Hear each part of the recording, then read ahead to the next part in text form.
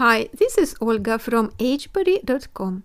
In this sewing tutorial, I will show you how to sew a scarf which can be used as a comfortable and easy face mask without the need for tying it. It stretches easily over the head. It's double-sided, made in the form of a tube, and it has a special pocket inside as a face mask filter. If you make it yourself, you can choose soft, pleasant to the touch and lightweight knit fabric, so you can wear the scarf as a face mask indoor when you go inside for a short period of time. The thickness of the fabric should be thin enough for you to breathe well. The project is very easy, even a beginner can handle it. It won't take much time. In one evening you will have time to sew scarves for yourself and your whole family. The scarf can be used at any time of the year, but it's ideal for use in colder weather together with the beanie. It's suitable for everyday wear, but also for hiking, skiing, snowboarding, cycling, biking, hunting and fishing. I invite you to subscribe to my YouTube channel hbuddy Sewing Tutorials. This channel is updated weekly with free sewing projects and tutorials such as the one you are going to see today. I am so happy that you have joined me. So let's learn how to sew a scarf face mask.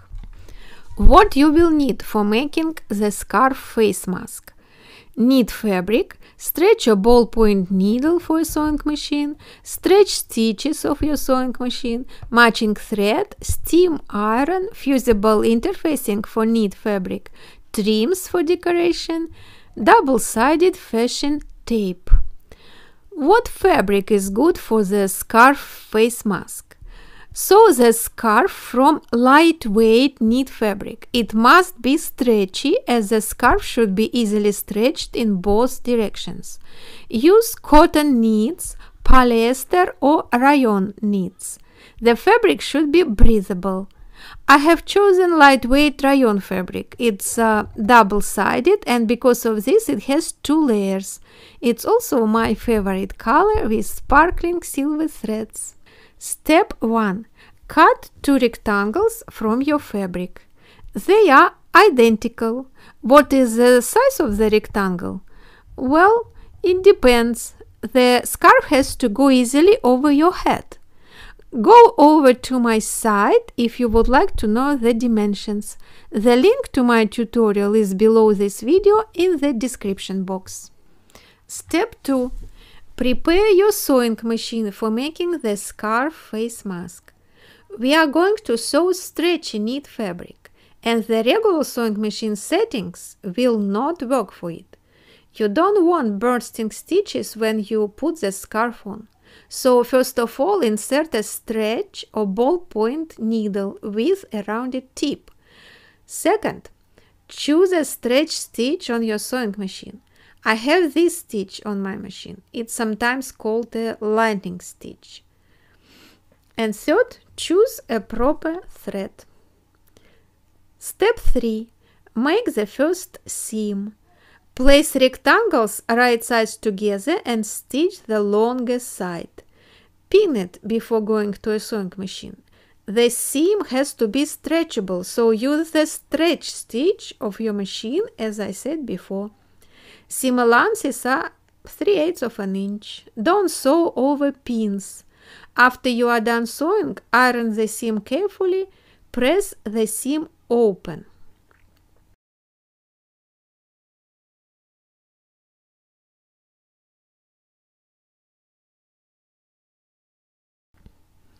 Step 4.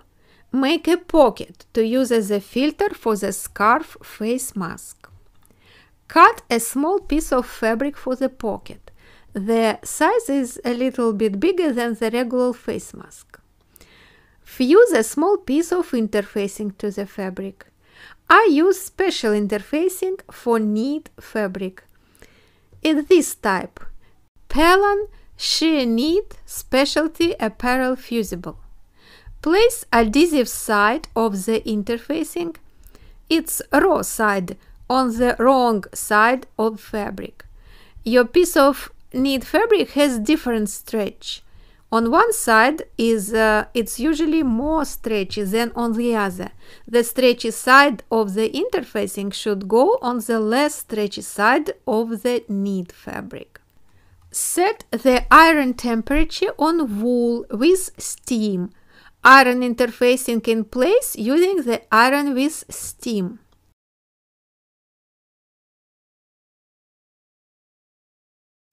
From this interface piece of fabric, cut a small rectangle the size of a regular face mask, plus ½ inch on all sides, about 8 by 5 inches.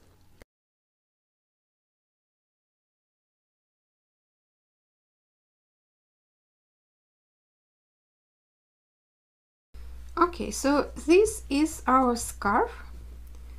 Find the center of this seam and put the pocket like this, fusible side down. Put it a little bit higher, about 1½ inch up from the seam, 1½ inch up. Now stitch like this on all sides. I think this is enough protection with this fusible interfacing, especially that my fabric actually has 2 layers, as it is, 2 layers, and with lining it will have the scarf will have 4 layers of fabric. So I think it's good protection if I have this pocket with fusible interfacing. Use stretch stitch again of your sewing machine. Okay, so I stitch the pocket, and now we have to sew another seam.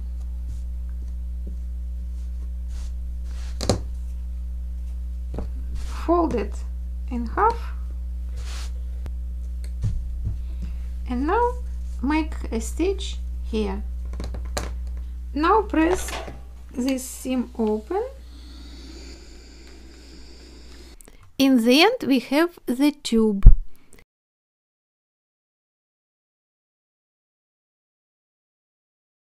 Step 6. Turn the tube right side out. At this point I decided to decorate the scarf with an elastic ribbon, the same as my beanie had. But it's completely optional, you don't need to do it if you don't want to. I placed the stretchy ribbon over the second seam, made in step 5, and stitched it in place using Gutermann metallic thread, silver color, so the stitch is not visible. Sew the ribbon over one layer only, don't stitch over both layers of the tube. Base the ribbon first. I wasn't comfortable to stitch the ribbon in place when I have the tube, but it was possible because the knit fabric is stretchy. Step 7. Fold the tube and sew short ends together now, leaving an opening for turning the scarf to the right side. Fold the tube right sides together. Align the seams. Stitch all around, but leave the opening for turning the scarf right side out. Use the same stretch stitch of your sewing machine.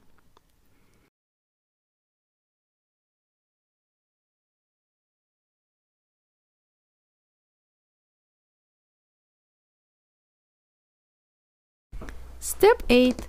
Turn the scarf right side out and finish the opening by hand.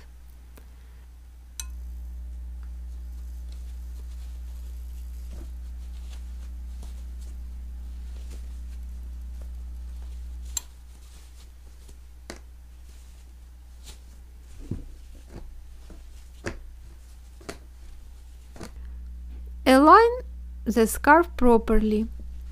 The edge with the pocket is going above the seam 1.5 inches.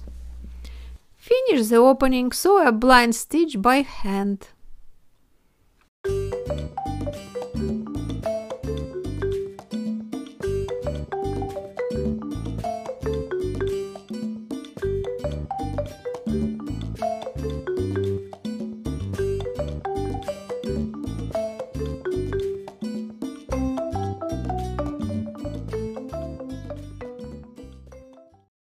Step 9.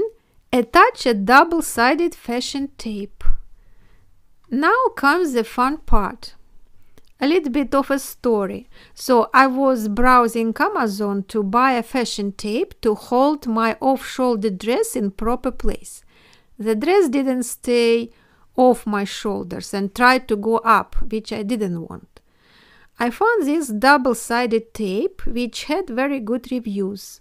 And to my surprise, I read in the reviews that people were buying the tape for their face masks to keep them in place.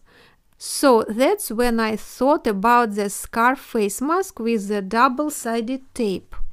I thought like this: if you can attach the tape to very sensitive parts of your body, you certainly can attach the tape to your nose, the part that always stays outside and is used to challenging conditions, right? The description of the tape was saying this: safe on skin. Our special adhesive is designed to be skin safe and not cause irritation when applied directly to your skin. We use safe materials that are comfortable all day long and also wash off easily, so you don't have to deal with annoying residue or unsightly glue marks. So I bought the tape to try, and I am very satisfied with how it works for my scarf face mask. It's very easy to attach the tape to your scarf. Very easy to take out the paper that covers the adhesive part of the tape. Step 10. Make a decorative stitch on the top edge of the scarf face mask. I didn't make the stitch before taking images of me wearing the scarf, and I could feel that the outer edge of the tube is sliding a bit down, not much though, only a few millimeters. The inner edge was staying perfectly secure with the double-sided tape. So I decided that the stitch is necessary so the whole scarf stays in place. Choose one of the many stretch decorative stitches of your sewing machine. The edge must stay stretchy. I use Gutermann metallic thread to make the stitch. Thank you so much for joining me on this sewing tutorial, and once again I invite you to subscribe and take a look around at some of the other tutorials on my channel that might be useful to you. Please share this video and give it a thumbs up if you enjoyed it. And I will see you again next week. Happy sewing!